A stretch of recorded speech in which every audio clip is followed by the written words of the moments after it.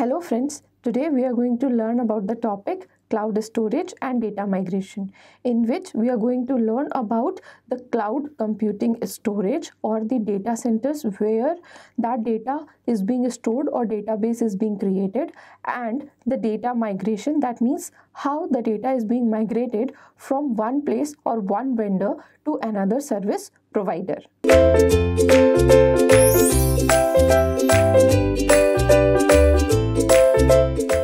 Cloud storage and data migration. First, know if you are moving data into an application computing environment or moving backup or archival data for long-term storage in the cloud. That means now there are two types of cloud computing services which usually organizations or the companies avail. So first, we need to know which kind of a service is the consumer having it, or we require which kind of the service from the cloud computing services. Now, many companies start off with storing long-term backup data in the cloud, others with Office 365. Still, others work with application providers who extend the application environment to the vendor-owned cloud like Oracle or SAP. In all cases, the companies need to understand storage costs and information security such as encryption. The companies will also need to decide how to migrate the data to the cloud. Second, now that was the first thing which companies need to know. This is the second thing which you need to keep in mind while accessing cloud storage or data migration to the cloud. Once you are storing data in the cloud, you need to manage it for cost and security. Then, never assume that your cloud providers are managing your applications for you.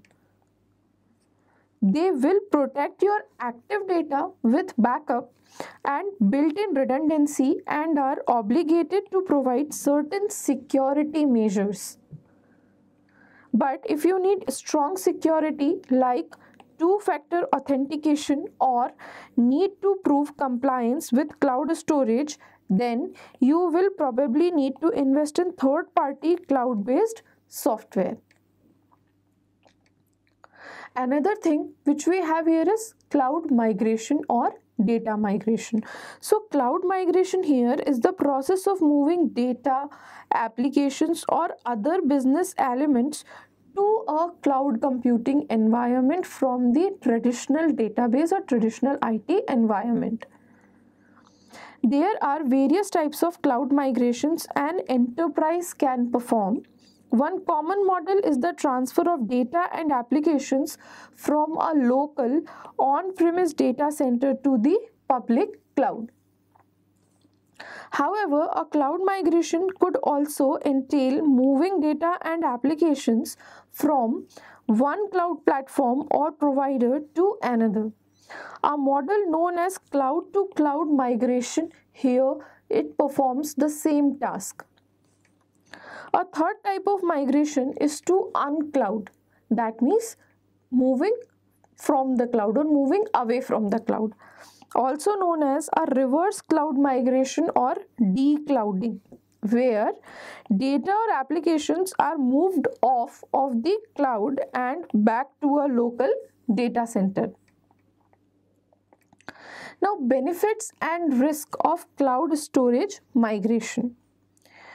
Migrating data to cloud takes a lot of work and some level of risk. And here, the consumers or the companies need to carefully weigh benefits and risks before taking on the cloud storage migration project.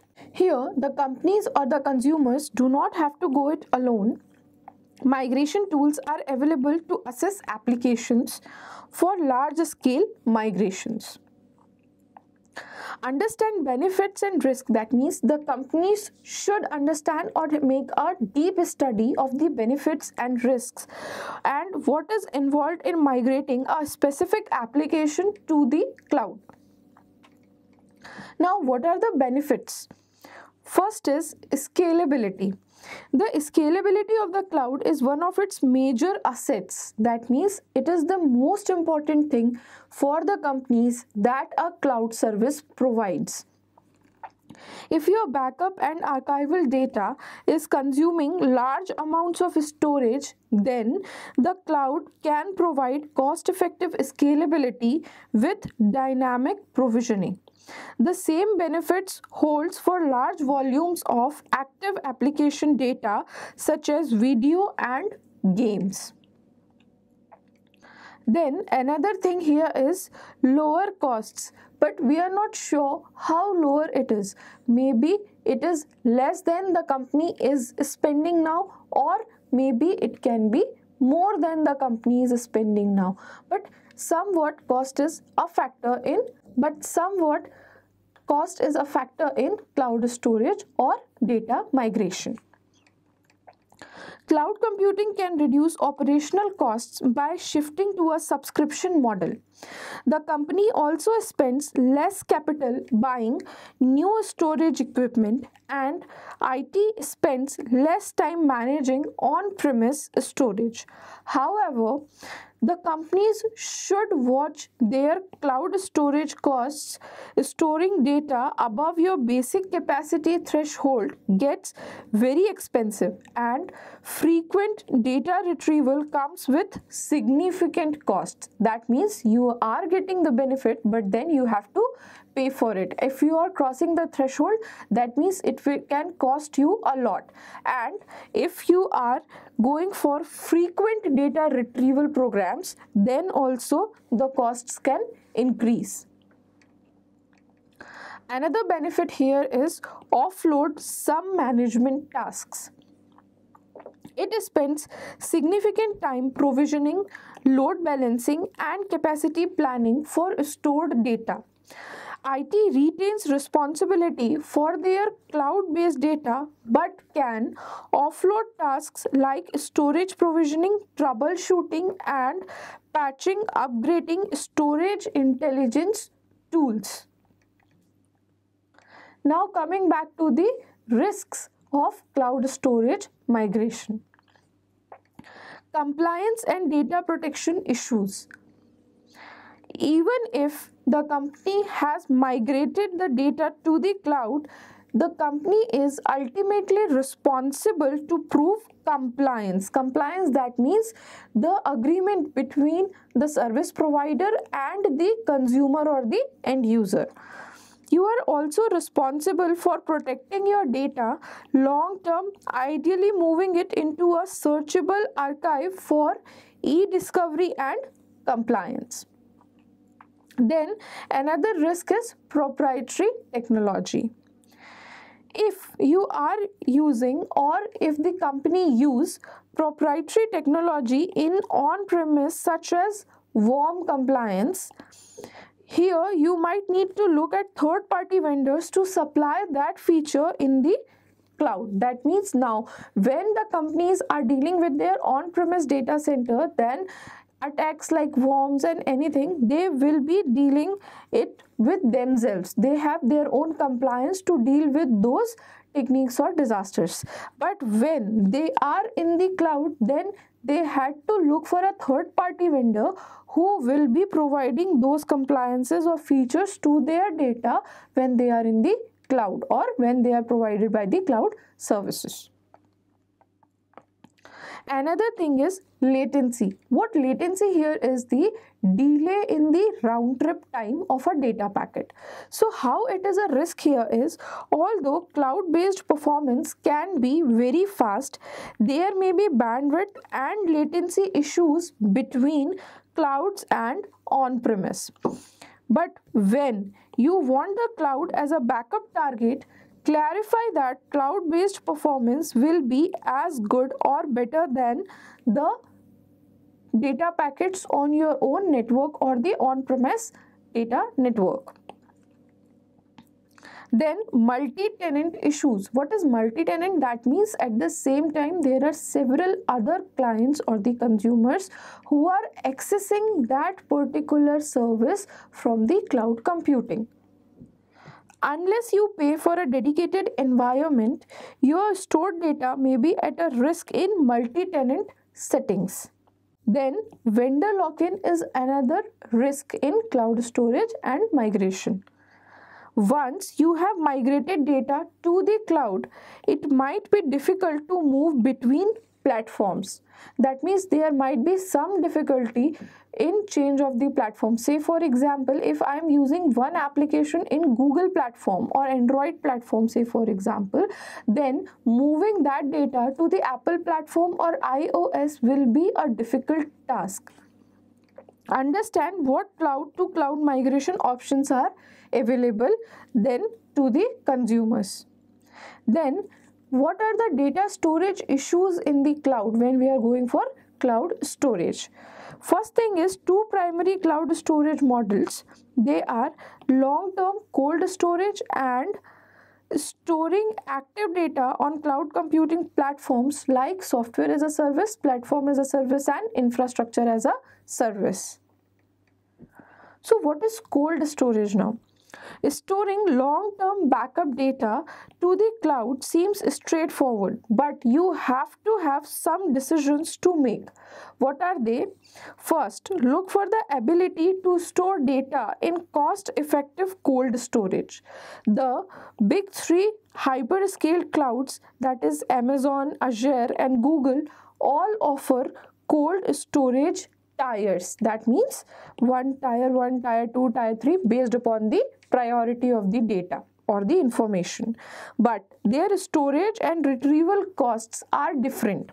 Understand the pricing for basic storage capacity, above threshold capacity, and the costs and consequences of data retrieval. That means when you are going there, then you need to know about three things. First thing is, what are the charge for basic storage capacity? Then if you have crossed this basic storage capacity, then what will be the charges for that above threshold capacity, and then the costs and consequences of data retrieval.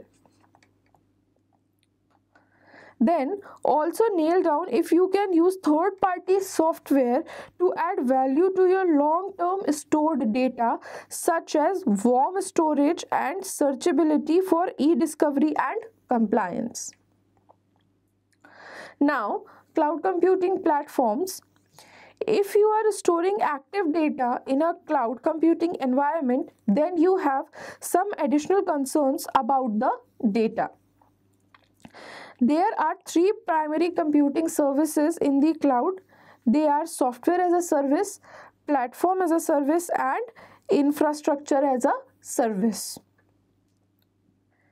Then what is software as a service in context to cloud storage and data migration here? Software as a service platform will back up your active data. That means the data which is active, which is in use, and we are using it frequently.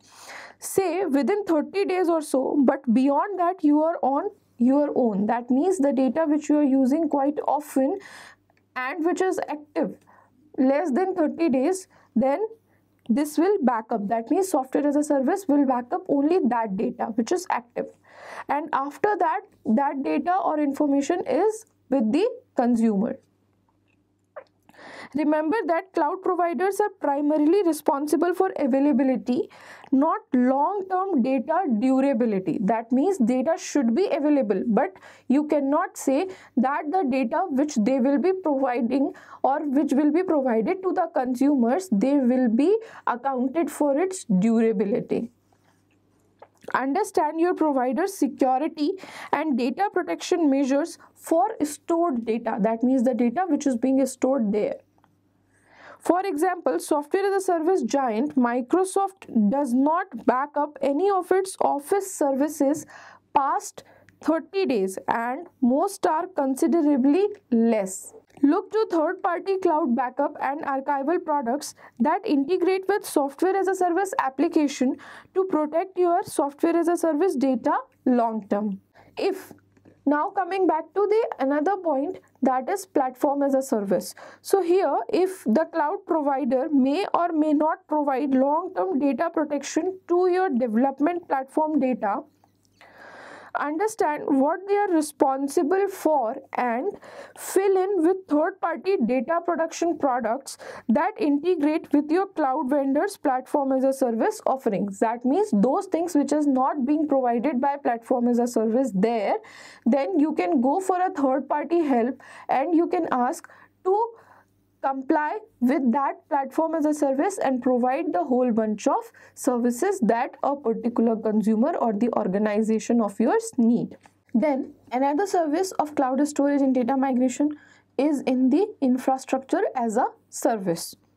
One common use case of infrastructure as a service is migrating a corporate application and data to the cloud for simple rehosting instead of recoding. That means we only want our information to be hosted there instead of recoded.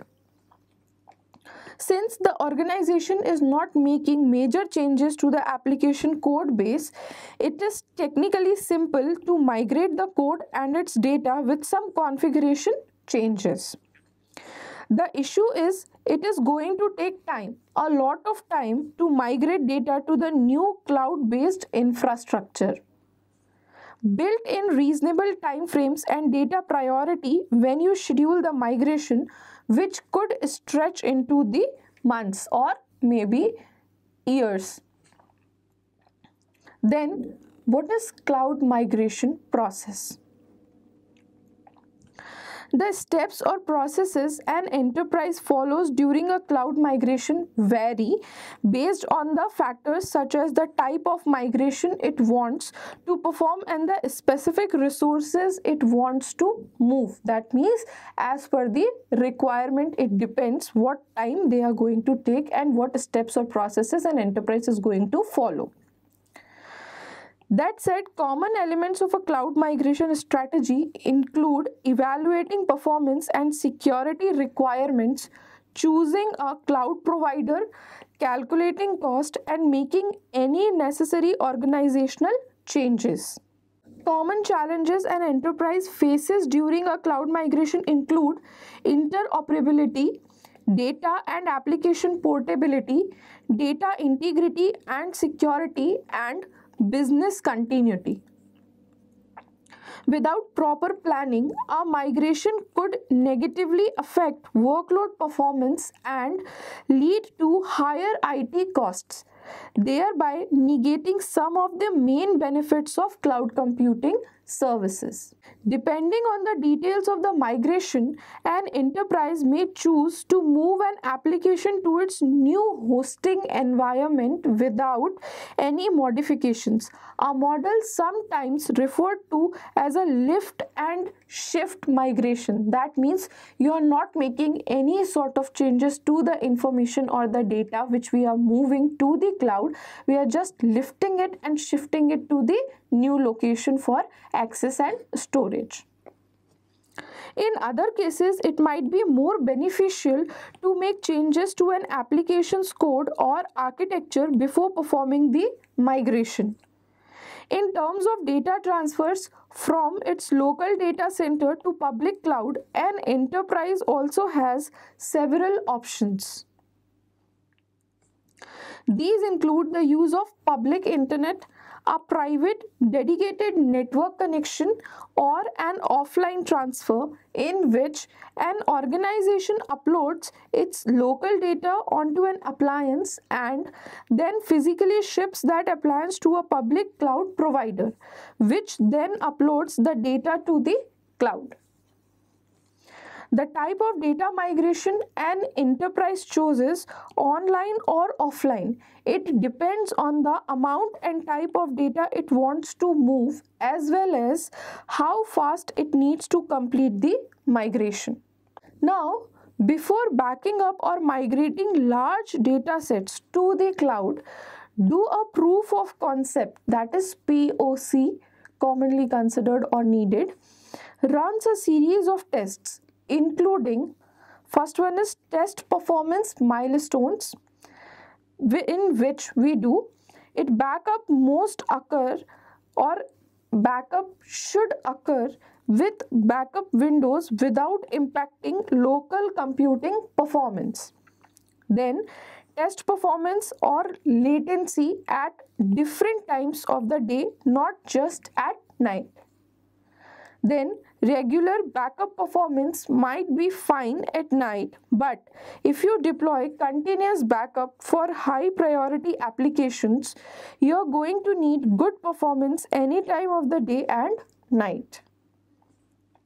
If latency issues pops up, it is better to know now than later. That means when you are taking the test, then you should know what kind of latency is there, and if it is occurring, then you can work on that latency to reduce it. Then another test which perform here is the test the complexity of data migration and management. How time consuming was it to migrate data to the cloud? First thing we need to notice. Then second one is backup and archival migration may be relatively simple, but once in the cloud, how easy it is to manage. Then another question which arises here is how good was the support from the cloud provider or the cloud service provider which we are having or which is giving us the services, how supportive that particular service provider was. Vendors are trying to sell you at the POC stage, so support will probably the best you will ever get. Then before signing on the dotted line, ask your peers about how good customer support really is provided by that particular cloud service provider. While excellent support bodes well for the future, indifferent support at this stage will only get worse when you get to the cloud services. Now, managing your stored data in the cloud, how we can manage that data. When you migrate data to the cloud, you still need to manage it. This comes as surprise to some businesses who expect the cloud provider to take on most of management responsibilities, but it is not like that. The truth is that the business is ultimately responsible for their data. Here you can write management responsibilities into your service level agreement, but you must be very clear what you were asking for and getting from it or the getting from service provider. In any case, the business will need to take an active role in managing their data for capacity, cost, data protection, compliance, and performance. Even if you write those responsibilities into your service level agreement, you are still ultimately responsible for protecting and securing your data in the cloud, even if you have moved your complete data or information to the cloud, still you are responsible to manage it. This is where cloud management tools can be an important investment. Some tool sets work across multiple clouds and others are dedicated to a specific cloud. Balance breadth and depth. If you have a multi-cloud strategy and store data in different clouds, then you want a tool set that gives you general storage information across all your cloud deployments. Or if you are exclusively or primarily in a single cloud, opt for a tool that is optimized for that particular cloud. Common data management tool sets features here, they include. Now the another feature which comes here is first one, compliance. These tools manage cloud security and reporting requirements for SOX, PCI, HIPAA and others. Most cloud providers offer some level of compliance security and reporting, but compliance tool sets enable customers to customize policies and get in-depth reports on the sensitive data. Another thing or feature here is security. Basic security management in the cloud includes data access control and encryption. Specialized tool sets protect stored data with premium security. Management features such as key management, two-factor authentication, managing security across instance, data, and user access. Then another feature is cost tracking. Cost tracking metrics protect the customer from an unpleasant billing surprise. Cost tracking monitors data usage and cost, which allows you to adjust your services and control your expenses. This comes in especially handy when your cloud provider changes or it charges high prices for storing data over a basic capacity agreement. Another point here is consolidation. So, these tool sets pool storage resources from multiple clouds into a single platform. Others integrate compute storage, networking, and more into a single console for centralized management and reporting across your cloud-based applications and storage. Now, cloud migration tools and services. There are various tools and services available to help an enterprise plan and execute a cloud migration. For example, public cloud providers including Amazon Web Services, Microsoft Azure, and Google offer cloud migration services to support private and dedicated networks for data transfers as well as offline migration. Public cloud providers also offer tools to help an enterprise plan and track the progress of a migration. These tools, for example, might collect information about an enterprise's on-premises environment, such as system dependencies, to help the company make a more informed migration plan. Examples of migration services from public cloud providers are, or it includes, first one is AWS Migration Hub, then Azure Migrate, then Google Cloud Data Transfer Services, then AWS Snowball, Azure Import Export, Google Transfer Appliance.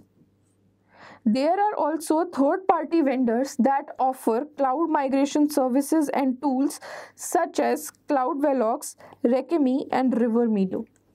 Thank you.